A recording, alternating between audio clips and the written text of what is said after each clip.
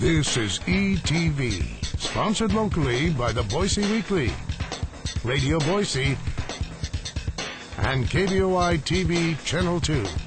Hello there, and welcome to ETV, entertainment television everywhere in the Treasure Valley. I'm your host, Brad Rowan. This weekend at the movies, you've got your choice of a high-minded political thriller or fighting robots. The choice is yours, and here's Sean McBride, the movie guy, to tell you more. Ladies and gentlemen, are you ready for Real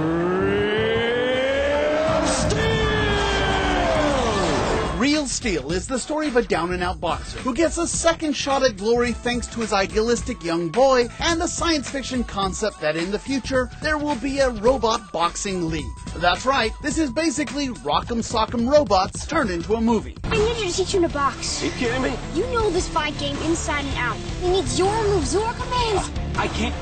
Yes, you can. Now, it's a bit of a silly concept, but this father and son drama benefits from a feel-good premise, plus the robot fighting special effects are quite good. Young boys will love it. I've worked on more campaigns than most people have. By the time they're 40, he's the only one that's going to actually make a difference in people's lives. You are working for the wrong man. I want you to work for us. Grown-ups will gravitate towards The Ides of March, a political thriller that tells the story of a presidential campaign press secretary who finds himself at the center of a political scandal that could derail his candidate's shot of the White House. With a superb A-list cast and a torn-from-the-headline script, The Ides of March is must-see entertainment for political junkies and all adults who enjoy solid dramas. I'll do or say anything if I believe in it, but I have to believe in the cause. And that's what's new at the movies this week. I'm Sean McBride, the movie guy for ETV. And joining us now, Sean McBride, the movie guy. You know, good stuff this week. Not great, but good. I think that the best of the bunch this week, particularly if you're a thinking adult, is got to be The Ides of March. Ryan Gosling, George Clooney, Philip Seymour Hoffman, Paul Giamatti, Marissa Tomei. I mean, that is an incredible cast. And just a good film, particularly if you're looking for something with some meat in it, some drama, but also something to think about. A nice political thriller, screenplay that's very smart and sort of feels like it's ripped out of the headlines. You know, I just think, people that want quality dramas with meat in them will have a lot of fun at The Ides of March.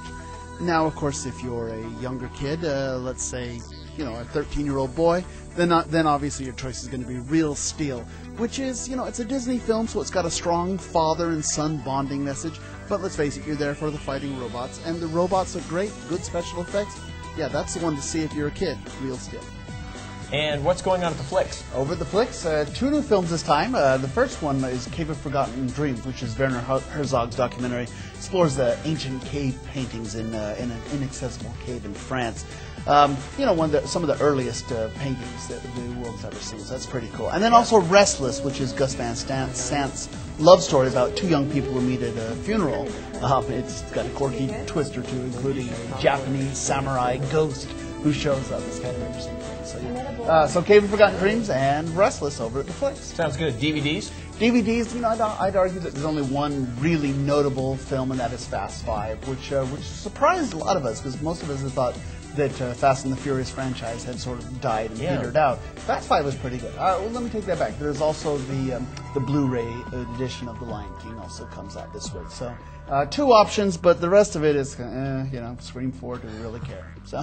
And then local theater? Over at the local theater, the big new opener this week is the Rocky Horror Show over at Stagecoach Theater. You know, the Rocky Horror Picture Show, the movie that in our youth we probably went to, and we threw popcorn and rice and all that stuff and had a lot of fun. It's a theater piece now. It's just so much fun to go do the time warp with the actors and whatnot. So Rocky Horror Picture Show, or Rocky Horror Show, the musical, that's over at the Stagecoach Theater.